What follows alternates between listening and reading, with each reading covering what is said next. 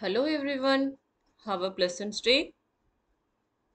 Today's class is valuation of fully paid up shares and partly paid up shares of different denominations. We are going to see the problem. I'm Dr. Srimati from Dr. Ambedkar Global Law Institute, Tirupati. Let us start directly with the problem.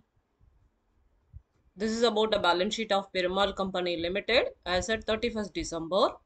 So you can see the balance sheet, particularly share capital, and there is about a different denomination of equity shares, but it is fully paid up.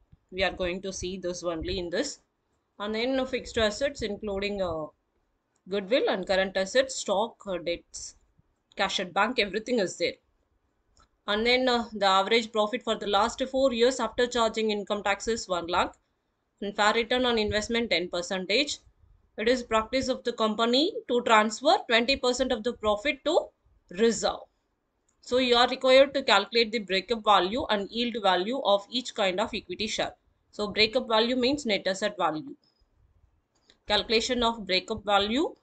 So assets at market value, fixed assets, stock, book dates, then cash at bank, all. So the total asset is this.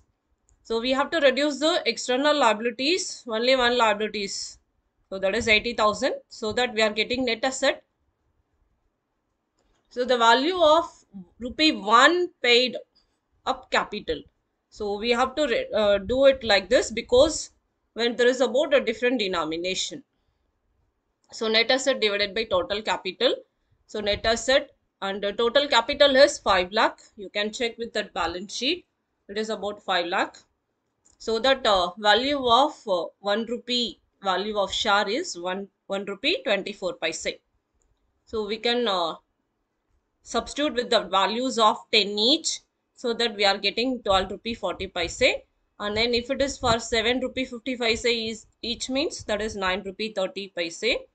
And for the value of share 5, it is about multiplied with 1.24, we are getting 6.20, that is 6 rupee 20 paise.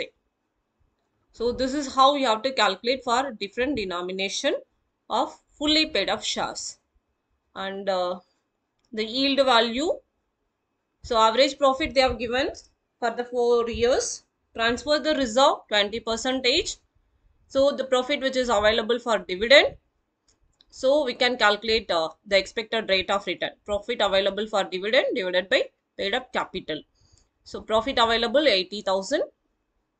Paid up capital 5 lakh. So we are getting 60%.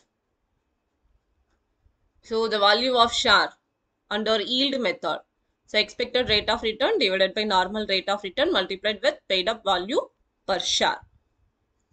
So substituting to that values, value of share 10 each means 16% divided by 10%. This 10% given in the problem itself.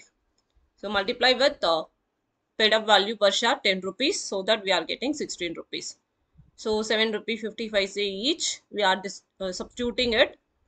And then for 5 each, substitute to that values, and we are getting 8 rupees. So this is how we have to calculate for yield method. So both the method it has been calculated, breakup value and yield method.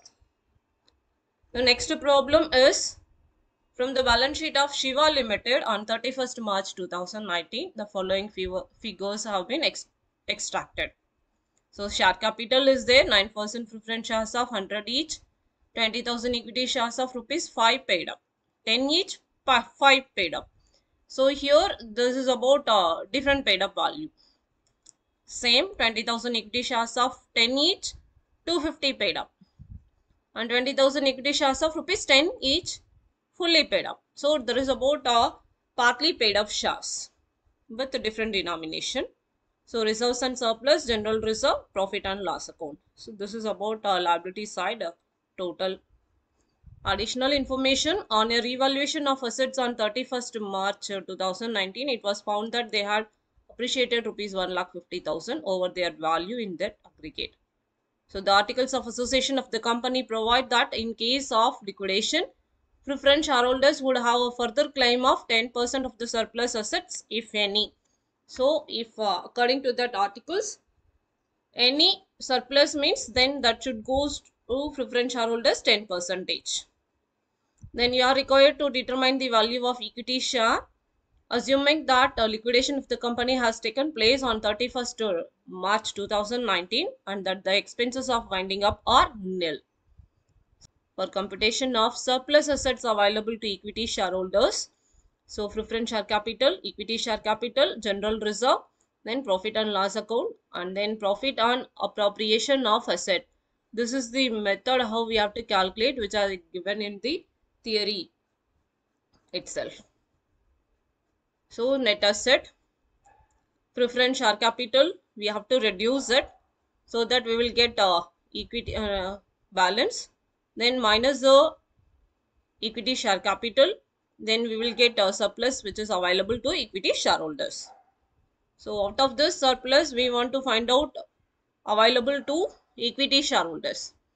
So surplus to preference shareholders, as if it has been given in the articles of association, we have to transfer 10%.